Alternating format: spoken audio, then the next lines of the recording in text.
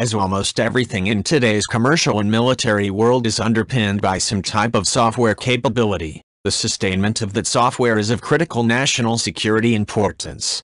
The services around the military are beginning to take internal looks at how they do software sustainment from an organic standpoint, either at depots, which traditionally focused on hardware and platform maintenance, or software sustainment centers. Ommander of the Air Force Sustainment Center told C4ISRNET in an interview on the sidelines of the Air Force Association's annual conference. But instead, think of it as a fifth-generation software package that can do amazing things, he added. The power of the F-35, it's great that it has low observables, a great engine. But what really makes it powerful is the software, he said. The software in the F-35 is really the special sauce. Horizontal ellipsis. How we take care of that software over time is really important.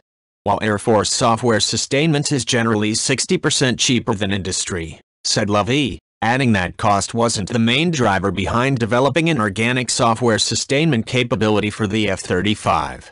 The law mandates that the Department of Defense performs specific workloads so it maintains a level of readiness in case commercial firms can't or don't do it.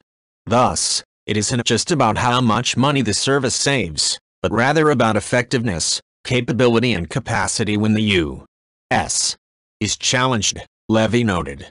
It's also about giving the Air Force and the DoD flexibility to manage workloads in response to emerging national security threats, Levy continued.